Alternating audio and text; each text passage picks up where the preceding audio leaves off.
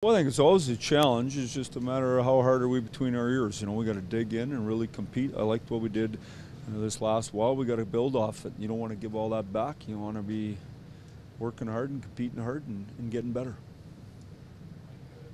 Was saying this morning that it took him about 20 games last year in his first year with the Capitals to kind of get not only handle on, but the message through to the guys. Is that a good barometer, do you think, or what are you expecting? Yeah, I don't know about that. I think, to be honest with you, I think we've been playing fairly well here lately. And I think every group is totally different, but I think our guys are understanding what's asked of them, and they're understanding the compete we expect.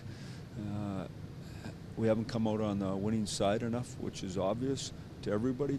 In saying that, I was very pleased with our team last night and our resiliency and how we played, and I thought we deserved a better result. But I'm not too worried about that part. I'm more worried about the process and the compete and the structure.